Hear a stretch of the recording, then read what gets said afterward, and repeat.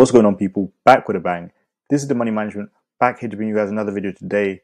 So we have officially finished July trading, and Monday we begin August trading. Monday, August 1st. As you can see, we have a few different interesting earnings, but the real earnings upcoming this week are Tuesday. AMD, PayPal, Uber, Caterpillar, BP, SoFi, Airbnb, Starbucks, JetBlue, Oxy. There's just so many out there. Now, in today's video, I'm going to analyze some charts, talk about bits of news which could affect some of these plays and also some other stocks which are out there. But before we get into that today, before we jump into those, I would like to ask, as always, please that you drop that thumbs up button. It is definitely appreciated when I make these videos. But like I was saying, this week is an interesting week for earnings. Tuesday is the day I'm really looking at because before the bell and after the bell, we have plenty to trade. Obviously, Wednesday, you can see we've got Moderna, CVS, MRO, Under Armour as well. We've also got the mighty Robinhood and also the non-forgotten Lucid. Thursday, Alibaba, which we will touch on briefly later on in this video. AMC, Fubo TV, definitely on my radar. And then Friday, DraftKings is the only one I'm really looking at. OCGN is not really making that much noise anymore. So let's jump into the charts and have a look at what we can see for this upcoming week. I'm logging on to TradingView, and you guys probably know by now, if you've been around here, that TradingView is the platform I use to look up charts and analyze charts. So like I said, Tuesday we have AMD earnings. So I want to start off by looking at AMD. Another reason I want to look at AMD first is because I actually took a swing trade for calls from Thursday into Friday. So that was one of my best play of this week. Got up to almost 170% returns. It was a $92 call. As you can see, Thursday AMD was hovering around $90. It had fallen just below actually, briefly, and it started uptrending. I took a swing into the next day, highlighted it in the Discord, let everybody know what I was doing, and we made great money off that. So it was a great trade and one I was definitely proud of because swing trading in this market is not exactly the easiest thing to do, but I had my levels drawn out. It broke above resistance zones, pushed up, still below my support, and the potential was there for a great swing. Just realized I didn't actually analyze what I'm looking at for this upcoming week. So tech sector has been a bit weak over the past few months, but in more recent times, let's say the last 2 weeks or so, it's gotten a lot stronger. So I want to see if AMD can break that $95 level. If I remember correctly from last earnings, it ran up very high, and I think something similar may happen this earnings. Here we go. That was that jump last earnings. There you go. So essentially something similar could happen this time. Like I said, I want to look at Walmart as well because I touched on Walmart in the Discord yesterday. Day traded for a $131 call, which was a day trade. Contracts were 12 cents. I ran up to highs of around 79 cents. So it was like a 480% return on that. See that crazy green candle yesterday from Walmart? Past 4 days after the bad earnings, or not even bad earnings, sorry, the bad news that was announced Monday. Past 4 days have been incredible. Great comeback. Those are the stocks I love trading when they fall heavily. Big companies which have so much potential for return. Walmart has bounced back quickly to the same price as it was just a week ago after a crazy $11 drop in 1 day. Also, I did point out 132 swings for Walmart are on the cards. As you can see right now, it's already at 132. If we look at yesterday's chart, go to the 30-minute chart. This is very clear. Very early, I pointed out when it was around 129, I was looking at 131-day call expiring yesterday, and then 132 for next week. It's already past both of those price targets. So now let's see what happens in the run up to around 132.82. If it breaks above, that could be potential for calls. If it gets rejected at the current levels or around 132.80, then we could look at puts back down to, let's say, around 128, high 128s, $129 range. All right, next up, we're going to go with Uber, ticker symbol UBER. They announced earnings Tuesday as well. So Uber at $23 right now. Let's check the daily chart, just see how it's trended over the last few months. So since May, it's obviously dropped heavily. Last earnings, it dropped heavily. There was a gap, well, a couple gaps down. And since then, we have recovered. It looks like there was a double bottom or even a triple bottom right here, which started the uptrend, trending just above both of these moving averages, which is a nice sign, which means I could look at calls on the break above around 23.45. Honestly, we're right at that level. Maybe about 23.50.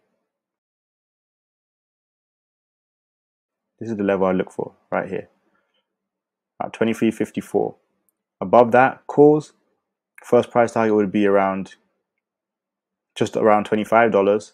Second price target, we're looking at this zone here, 26.05. So that'll be it for Uber. Obviously, if it gets rejected at this level or starts downtrending at this level, breaks below the moving average, look at puts down to potentially $20.70, $21, around there. Now moving on, we're going to look at DDOG, Datadog.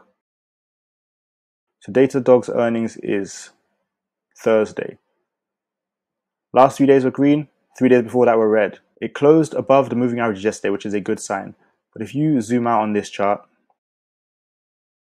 look at the trend from this year. If we draw a trend line, we can see the struggles. If you draw a trend line like that, now you can see what I mean. We could get rejected here, but if we break above here, we could see a great breakout, seeing us push to highs of around 115 in this daily resistance zone, potentially even higher. So that is something to look out for. See this trend line here, and it honestly goes further back.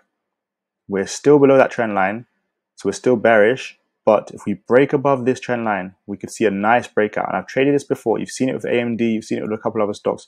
When you have trend lines like this, especially after something what seems a triple bottom here, could be a good sign for calls. Next up, I'm going to go with Alibaba, ticker symbol BABA.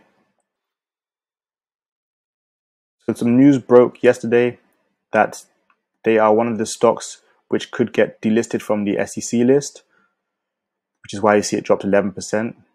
Alibaba has had its troubles over the past 15 to 18 months with Chinese government regulations, with potential news of it getting delisted.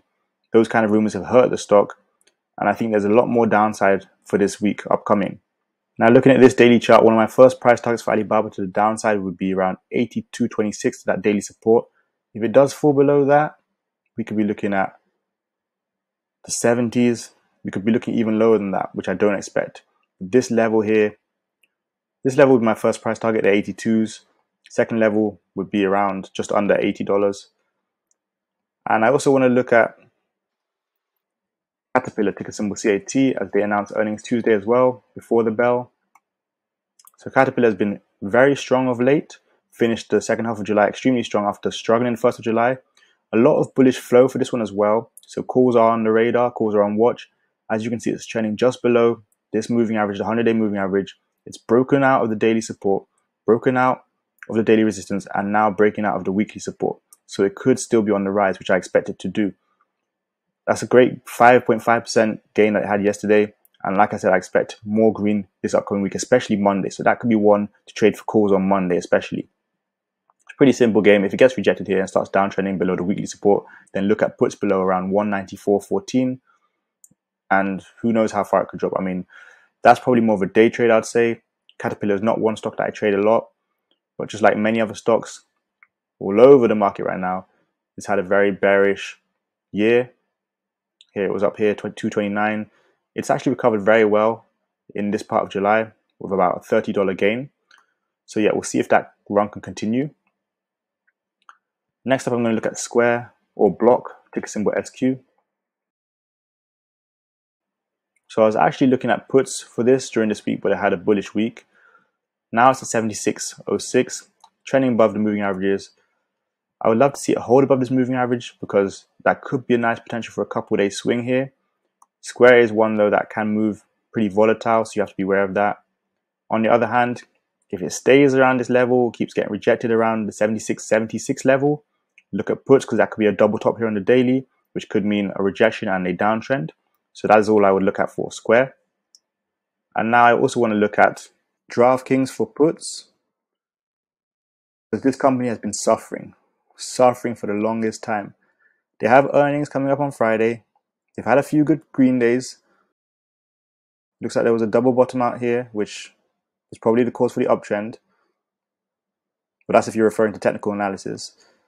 But then you zoom out, scroll down, and you see that this was a stock which was $50, $60, $70 just 9-10 months ago. I have a daily resistance zone here around $16, and I also have plenty of reason to be pessimistic about this stock because like I said, they are still struggling. If you check here, you can find out headlines about this.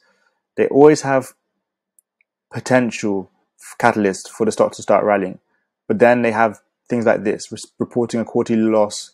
Again, loss widens. It's the same old story of this stock. It's been the same for a year. Positive news, expectations, hope, and then the reality hits, and it's just like time for puts, and the stock keeps dropping. So we'll be looking at puts, even though it is trading above these two moving averages.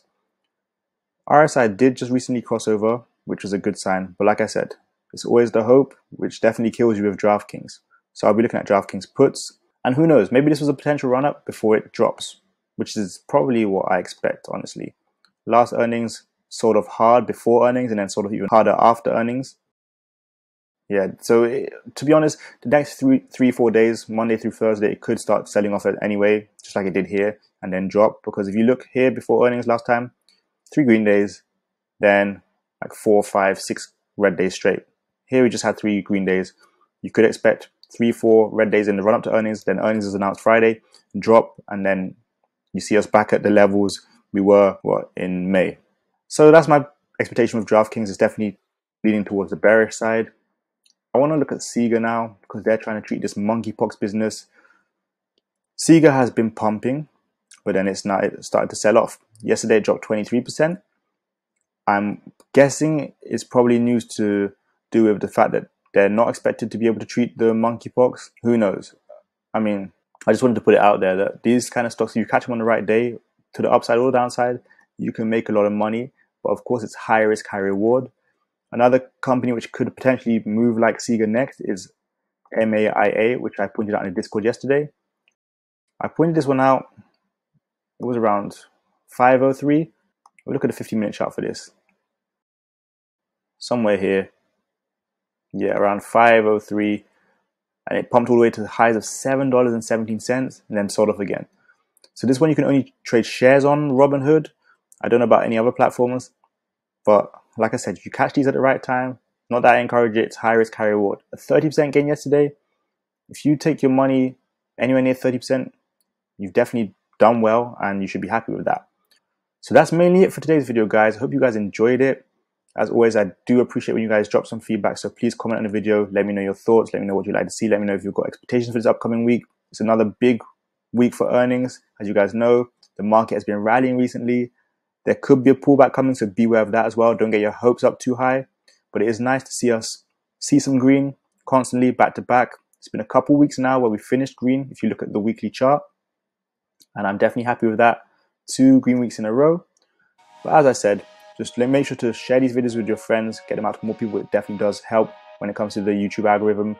Also, if you are new in regards to YouTube algorithm, please just hit that red button below. It is free. You can subscribe. It does not cost you anything, and I would definitely appreciate it. It takes time to make these videos and help you guys out, so please do subscribe if you're new around here, as I've said. And then make sure you guys check out all my different socials, the TikToks, Twitters, Instagram at The Wealth Prince. Also make sure you guys check out the Discord, the Royal Trading Academy. We're always active in there. Got it popping in there, so come and check that out. And then lastly but not least, check out the Stock Option Starter Pack. That is 10 videos you guys have access to for life. So again, links in the description, go check that one out. Thanks a lot for today's video. Have a great weekend. I go into making, you go into making. Game over.